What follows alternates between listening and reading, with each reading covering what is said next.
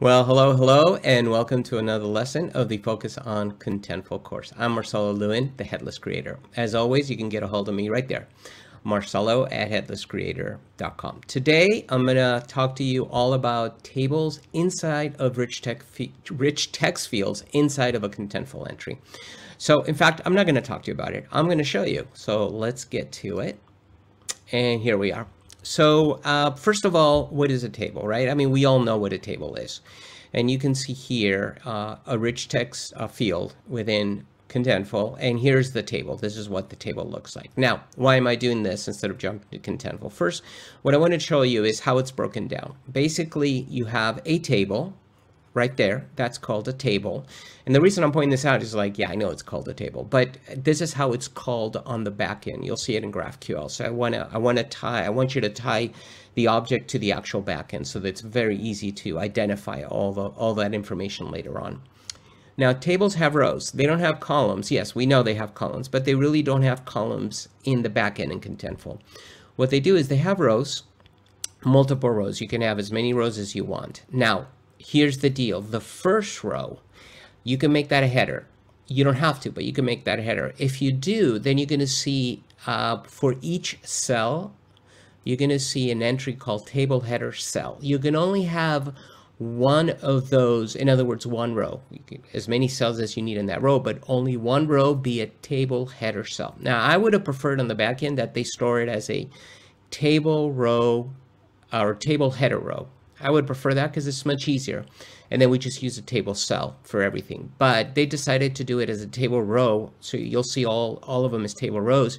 And within the row, you'll see that each cell is named table header cell. Then you know to display it differently as a header. Okay, so these you can see it's a table row with two table header cells in there. Then you'll have a whole bunch of more rows. Again, they're just called table rows. That's all they're called. And then the cells in this case are just table cell. That's it. Now within the cell, you're going to have content, and the content are just stored as content nodes. So that we're going to come back to this when I show you the GraphQL, but that gives you basically an overview of how Contentful creates and stores tables inside of a rich text field. And of course, you can have many tables, right? Not just one. You can have many tables. So let's jump into Contentful, and let's make sure here I'm covering everything. I have my table of contents here to make sure I'm covering everything. So how do you enable tables inside of a content model? Well, I created a simple content type that you can see right here, and it's got a full name as my short text, and then a bio, which is rich text. So if we go into settings, under formatting options, you're going to see here this icon. This is your table icon. So you want to make sure that it's selected. This is not selected. This is selected, and then you want to save it.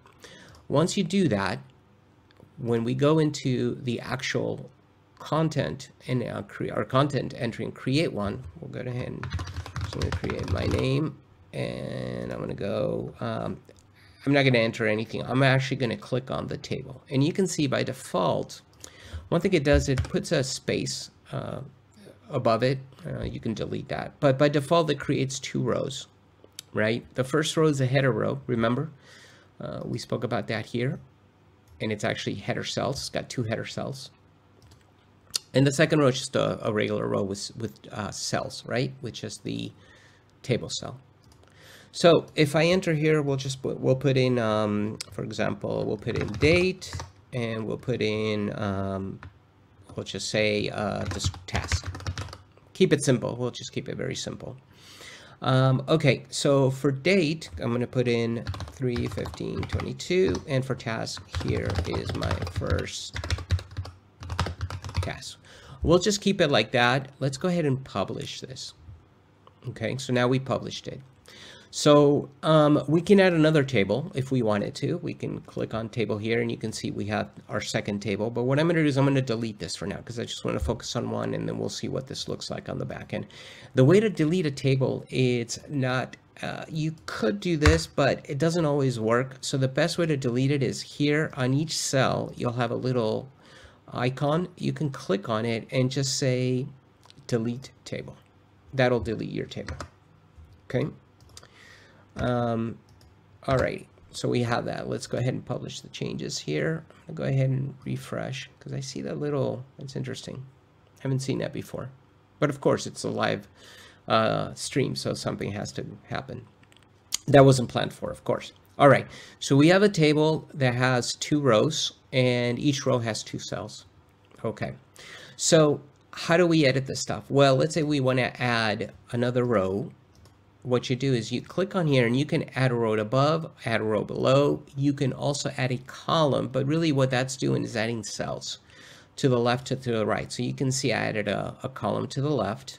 You can add a column to the right. Now I'm going to go ahead and delete column, and I'm going to delete this column because I want to keep this straight. Delete column. So that's how you add columns, how you delete columns. You can add a row above or below. So we'll add a row above, and then we can add a row below. Okay, very simple. How to delete rows? Very simple. Again, delete row. You select the row you want to delete row. Okay, so that covers pretty much how do you add rows, columns, which remember, they're not real columns, they're cells. And how do you manipulate it? Now, let's say you don't want the header. You probably saw this already, right here. Disable table header. We'll remove it, and now everything are just cells. So that is pretty much the way to manipulate tables within Contentful, right? We'll go ahead and enable the cell. Let's make sure I covered everything here so far. Okay. So that's that. I'm going to tell you real quick some limitations with tables, right? Number one, you can only have one header, and it can only be at the top. So for example, let's say I know sometimes people put headers at the bottom, or they use a column as a header. You can't do that. There's only one header. You can either enable it or disable it. That's it. For now, these are current limitations. It may change in the future. You cannot add a table inside of a cell. You just can't. You can't nest tables basically. Also notice that some of the options are turned off in cells. So for example, I can't do an unordered list, an ordered list, a block quote, a line in HR, horizontal line, and we already mentioned tables. And notice when I put my cursor here, I can embed an entry, which is a block entry, an inline entry, and an asset, right? But when I go in here, I can only embed an inline entry. For now, those are the current limitations of cells or of tables within Contentful. The other thing you can't do is you cannot resize tables or cells. You just can't resize them, which, to be honest with you, I'm happy about that, because resizing cells means you're tying it to a design. And what do we always say in the Content Modeling Weeklies? We don't tie design in with content, right? So you let the channel figure out how to display that.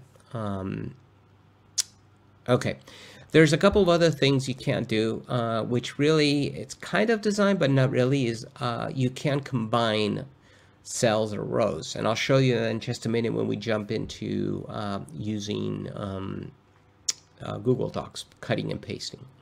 Okay, so that's that here. So that takes care of what you can do natively, right? Not cutting and pasting, but natively. So now let's jump into Google Doc, and here I just created a very simple table, but I put in a bunch of stuff on purpose to see how that works, how it translates from here to, so I'm going to go ahead and select the table. Let's go ahead and select the entire table.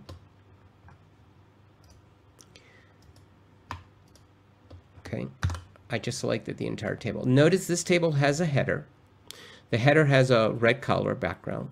It also has 3 cells. This cell has an ordered list. I also embedded an image.